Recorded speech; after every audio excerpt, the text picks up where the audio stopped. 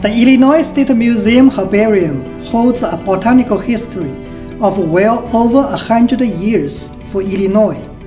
A herbarium is a collection of preserved plant specimens. A plant specimen is a dried plant or part of it mounted on archival paper fixed with a label describing when and where the specimen was collected.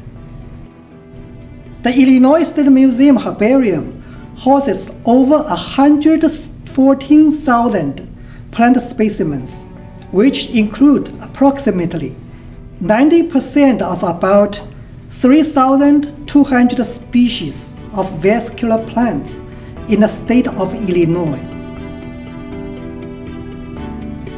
Illinois has over 250 tree species. For the oak genus alone, Illinois has about 20 tree species. The oldest specimens in the herbarium were collected 150 years ago. This record herbarium can help us understand Illinois' past through changes in plant communities over time due to climate change and human disturbances. Approximately 28% of vascular plant species are exotic species, including many invasive species.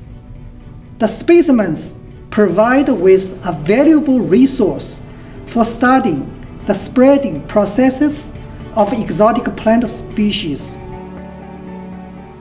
Illinois State Museum Herbarium preserves a great amount of information about the diversity and the distribution of plants. So this information is very important for scientific research and also for preserving rare and endangered species.